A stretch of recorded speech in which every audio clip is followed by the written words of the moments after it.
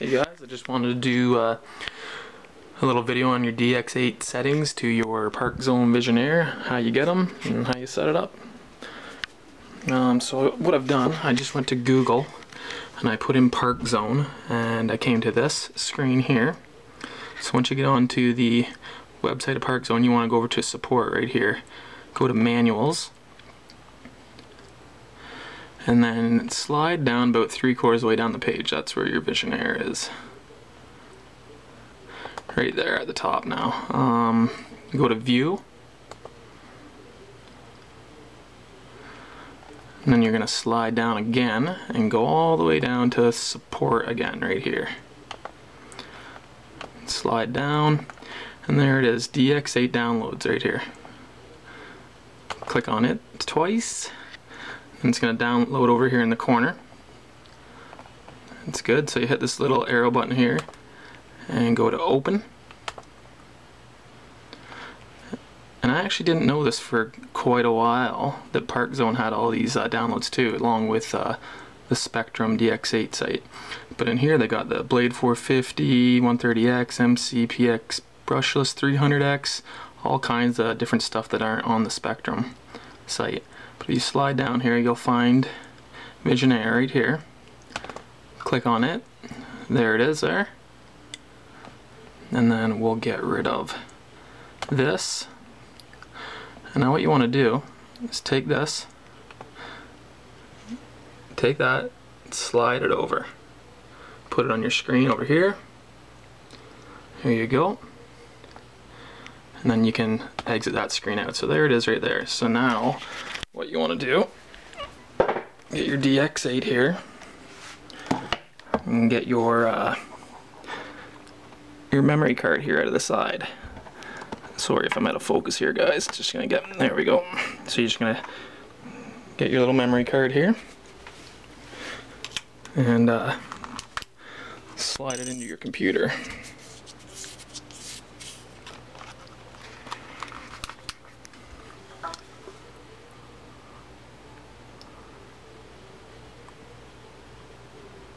So here you go. And all you're going to do is open the folder. You can already see that I already have the SBOC, the MCPX brushless, the VisionAire, and the 300X in there. So all you would do though, if you're going to do it, is grab this and just slide it right over into here like so. And it's if you didn't have one in there already, it would just go in there. So I'm not gonna actually copy it. So it's already in there. So it's right there.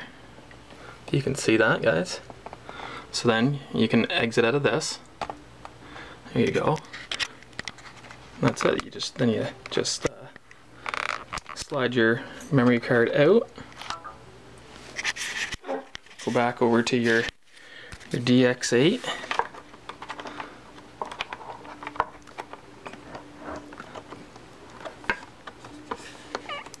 Put your card in.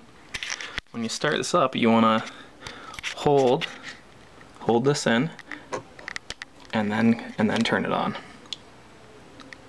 So you'll get that screen there. I'll get this out of the way.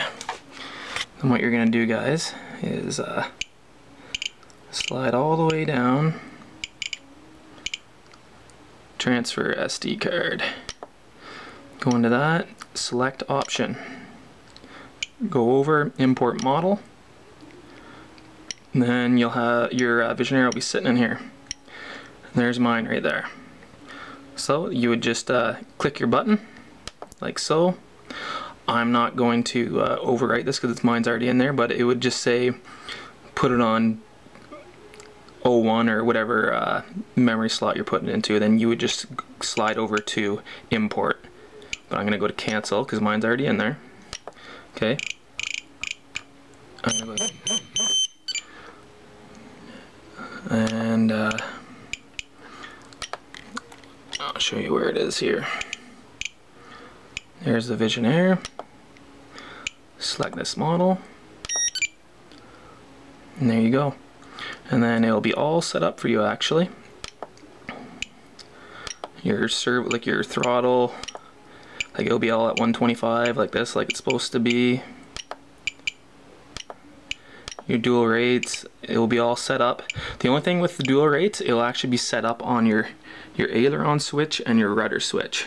And I'm sure if you've got a Dx8, you probably know how to put all your rates onto one switch like I did, the F mode right here.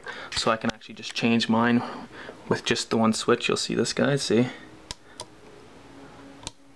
So everything changes.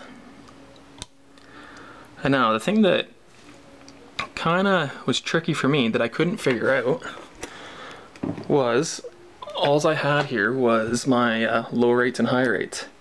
But then I'll show you something here. I put my battery in.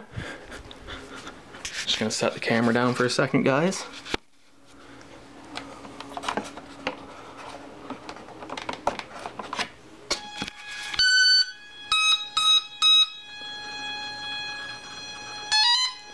So I'd put my battery in here, and then I would check my low rates. So I'm on my low rates now. There. My rudder. Pretty good. Then was my elevator. Check that out. That's not much for a low rate. So I said, okay, well, high rates, we've got to do a better job on that. And it definitely would give me more, but not much. A lot more in the aileron and a ton in the rudder. Whoop. And now what the thing was that I couldn't figure out is actually the gear switch. So your gear switch at the back there is actually, when it's down, that's actually in general flight, and this would be 3D. So you actually got 4 modes here. You got your low rates, then you got high rates, and then if you put this up, this is 3D mode, low rates. And now watch the elevator. That was the trick. And then I can go stay in 3D mode and go high rates. And then you're gonna get all kinds of throws. Like, check that out.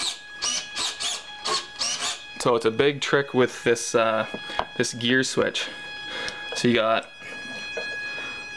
sport mode down, low rates, sport mode, high rates, and then you can go 3D mode, low rates, and then 3D mode, high rates. That's the key, is this gear switch. It confused me quite a bit, guys. Maybe some of you guys are a lot smarter than me. It took me a little bit to figure it out, but if anybody else had a problem with it, I sure hope this helps you out. Anyway, guys, take care. Thanks for watching.